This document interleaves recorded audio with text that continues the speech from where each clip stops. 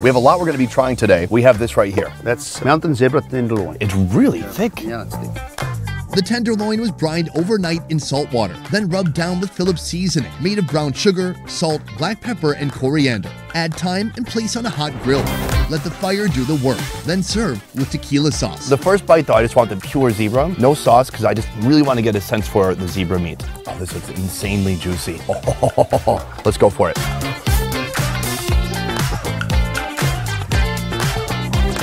Oh, wow.